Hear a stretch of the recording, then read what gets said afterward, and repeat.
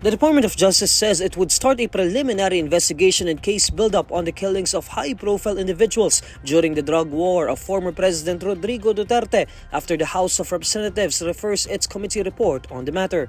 Justice Undersecretary Raul Vasquez, in a message to reporters, says the DOJ could also initiate the preliminary investigation when either the police or private complainants file a complaint against those responsible. Vasquez was addressing an inquiry about whether the DOJ would conduct a motu proprio investigation or direct the National Bureau of Investigation to look into the killings of Chinese drug lords at the Davao Prison and Penal Farm. Philippine Charity Sweepstakes Office Board Secretary Wesley Barayuga and Tanawan Mayor Antonio Halili. Duterte allegedly ordered the killings of the Chinese nationals who were stabbed to death in the Davao prison in 2016, based on testimonies from inmates who appeared before the House Quad Committee hearing in August.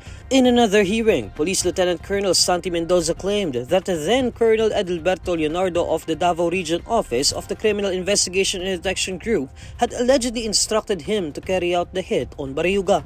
Mendoza recounted that when he hesitated, Leonardo claimed the operation had been ordered by retired Police Colonel Royina Garma, a trusted Duterte aide who was appointed General Manager of the PCSO in 2019. These revelations during the House Quad Committee's investigation have led to the Philippine National Police and the NBI to reopen the 2020 Barayuga murder case.